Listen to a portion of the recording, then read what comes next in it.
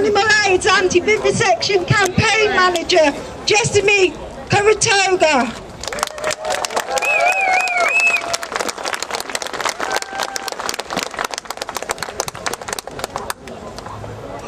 Thank you.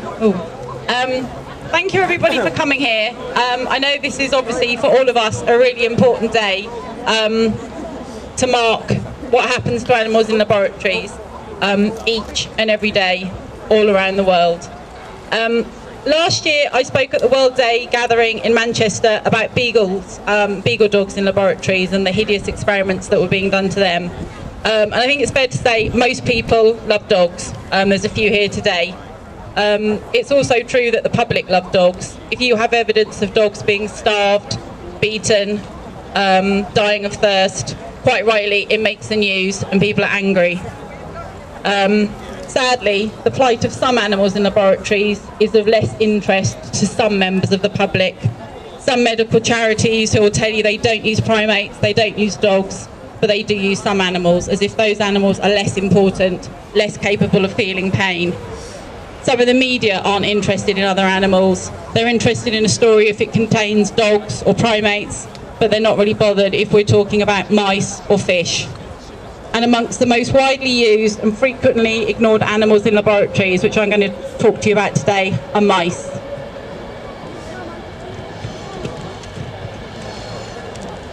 I'm here from Animal Aid, and Animal Aid, I think hopefully in common with all of you, think that mice matter. Mice matter as much as other familiar animals such as cats and dogs. We feel the same level of anger and outrage when we read of any animal being given electric shocks, being forced to have heart attacks, being brain damaged, being starved to death or dying of thirst. They matter, mice matter. So thank you for coming out today to stand up and be counted for the mice. Currently, mice comprise about 75% of the animals who are used and abused in laboratories in the UK. In 2015, there were a total of 3,034,849 mice used in laboratories. Now that is a horrifying statistic, but even more chilling perhaps is the situation in the United States, where mice are not even considered to be animals under the legislation which governs laboratories. They don't even bother to count the number of mice that they use and kill in America. Global estimates of the number of animals killed in laboratories range from 82 to 154 million a year. That's an average of 115 million, and this is thought to be an underestimate. So if the proportion of species used are the same globally as they are in the UK, this represents 86 million mice used and killed each year in laboratories. That's 86 million. That's 3 mice per second dying in laboratories around the world. 3 mice each and every second are being used and abused and killed. And it's wrong. We all know how wrong it is to use animals in experiments, and a lot of you are probably aware of the issue of genetically modified mice and the different strains of mice that exist in laboratories. Along with these strains that scientists create in order to try and model human diseases, the animals have many, many problems before they've even been used in the experiments. Some have increased fluid around their brain, some have abnormally small eyes, some have an absence of one or both eyes. They can have misaligned teeth, heart problems and seizures. Now, some of you who know about Animal Aid's Victims of Charity campaign will be aware of the fact that we've been highlighting for years the things that are done to animals, often funded by medical research charities, or they're funding the centres that do this work, or they're funding the scientists. So I'm just going to run through a few of the things that we've highlighted over the years. In November 2014, the British Heart Foundation, who most of you will know about, helped to fund dreadful animal experiments, which included mice deliberately being given heart attacks. The anaesthetised mice had their chests open up and the blood flow to their hearts was blocked for between 5 and 30 minutes in order to induce a heart attack. In December 2014, experiments involving Motor Neurone Disease Association funded researchers involved GM mice who are bred to suffer limb paralysis, anxiety, a loss of body weight and motor dysfunction, so basically the inability to walk about. In March 2015, we highlighted how Cancer Research UK co-funded a study, 2 phases of which involved mice. In one phase, nude mice had cancer cells injected under their skin. The cancer was allowed to grow for 3 weeks before some of the mice were given treatment. Another phase involved a group of GM mice being poisoned for 6 months. They were poisoned with a chemical that's traditionally used in the leather and motor fuel industry. This is all done to cause cancer, to try and work out why humans get cancer and to heal human cancer. In September 2015, the Alzheimer's Society co-funded some more experiments where GM mice had, for 8 weeks, had a drug injected into their abdomens. This is a drug that's currently used to treat diabetes in humans. The animals then underwent a series of very stressful behavioural tests, which I'll cover some behavioural tests later. After these tests, which can actually be terrifying for the animals, they were anaesthetised, had holes drilled in their skulls so that electrodes could record their brain activity. In October 2016, Animal Aid highlighted a research centre which was founded with money from Arthritis Research UK. This centre provided a grant for experiments on 10-week-old male mice.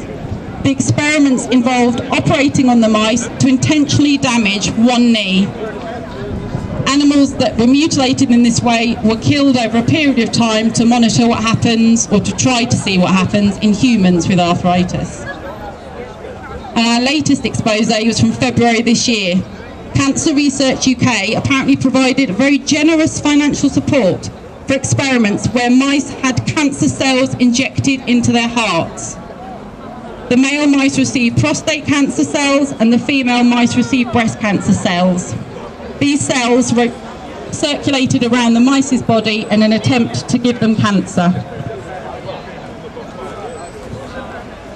As I mentioned earlier, some of the mice that are tortured are then tested in order to see how that torture has affected them physiologically.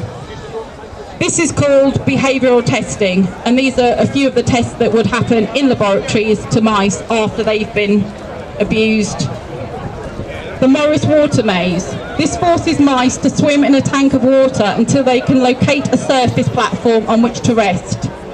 The platform is subsequently hidden and the mice must remember its location at the same time as trying to escape through frantic swimming. The rotor rod test. This is a machine with rotating rods which the mice or rats are placed onto. The rods then rotate and the mice keep walking forward in order not to fall off. The machine's manufacturer describes how this utilises the fear of falling as a natural motivator. Another test is the hot plate test. During this experiment, the mouse or other animal is placed on a heating surface, heated to a specific temperature. Someone then observes this animal standing on a hot plate and times them until they do the first thing, which is to lick their paws. Second thing is to jump in an attempt to escape the heat.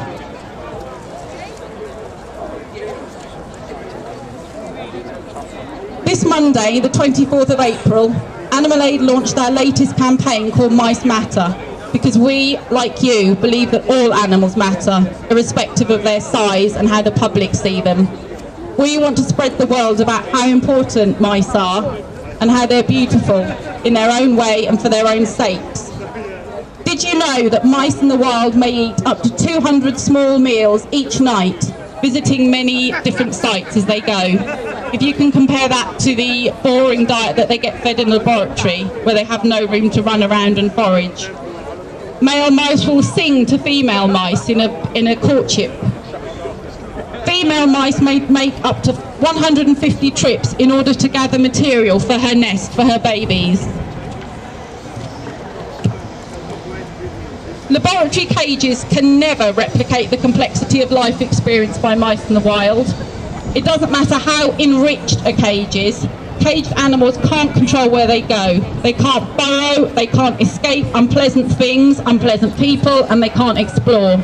there's ample evidence that animals living in laboratories, including mice, suffer merely from their day-to-day living conditions. Even moving and cleaning cages can cause stress in animals. The vibrations of machines can cause them stress. The lights can cause them stress. The very presence of humans can cause them stress. Additionally, prey animals such as mice tend to hide their signs of pain and distress, which makes them completely unsuitable for the way they're managed in laboratories. They're often kept in containers stacked on racks with thousands of animals per room. The scope for suffering is enormous. These incidents, the following incidents I'm going to describe to you, were reported in UK laboratories in just 2 years. Now, this is not all of the incidences that are reported, and these are only ones that the Home Office inspectors found out about, so you can imagine how many have gone unmissed, unreported. 4 mouse pups were left in a cage without their mother, who obviously was the source of food and water. The pups died. A licence holder found a litter of 10 newborn pups who'd been bred by mistake, so they tried to gas the pups to kill them. They weren't killed properly and were found the next day alive in a rubbish bag. A cage of 4 sick mice were discovered. 1 died immediately and the others were killed because there was no food in the cage, and they may have been like that for up to 5 days since their cage had been changed. This is despite 4 different technicians checking the mice daily. No one had apparently noticed their lack of food or the deteriorating condition of these beautiful sentient animals. 26 mice were being exported to another laboratory to have experiments done on them, and were placed in 15 unsuitably small containers in order to move them. 30 minutes later, when somebody tried to move them into their transport boxes, 7 were already dead, and the rest were so distressed due to a lack of oxygen that they were killed immediately. Another licence holder thought they'd killed 3 mice by bleeding them under anaesthetic and then breaking their necks. The mice were taken to have tissue removed, and it was seen that only 1 mouse was dead. 1 still had a beating heart, and 1 had recovered consciousness and moved. The mice who had moved had undergone a surgical incision in his abdomen, so obviously would have been exposed to significant suffering. 4 mice were found drowned in a waterlogged cage. This was due to a water leak. Although the technician had checked the cage, they didn't check the affected cage. They checked the cage rack, but they didn't check each cage. The dead mice were found 4 days after the leak occurred. Now, some people might argue that all of this suffering is worthwhile if it leads to a benefit for humans. They might think that misery is acceptable if we cure all the human diseases in the world. However, we all know that is wrong. As well as being inhumane, research with mice is unscientific. Animal experiments do not reliably predict what will happen in humans. Mice are not miniature humans. We are not big mice. There are numerous differences between mice and humans. Mice and human livers activate or neutralise cancer-causing substances quite differently. So trying to give mice things that will kill them or kill humans is just not going to work. Mice lungs are very different from human lungs. Mice cannot vomit. Some human conditions, such as mental illness and Alzheimer's, do not naturally occur in mice. Yet despite this, mice are still used in Alzheimer's research. One academic recently stated of the mice models, as they call them, of Alzheimer's, "You're creating a problem that doesn't exist in the mice at all. You create the problem and you remove the problem." He likened this to placing a plastic bag over somebody's head in order to simulate breathing problems. As he said, it's easy to cure. You take the plastic bag off their head, but what have you actually done? We know animal experiments don't work. They're inhumane, they're failing the animals and they're failing people. We know that animals suffer in laboratories even before the experiments start, and we know how brutal and terrifying those experiments are. So we must speak out for them and make vivisection a thing of the past. Thank you very much.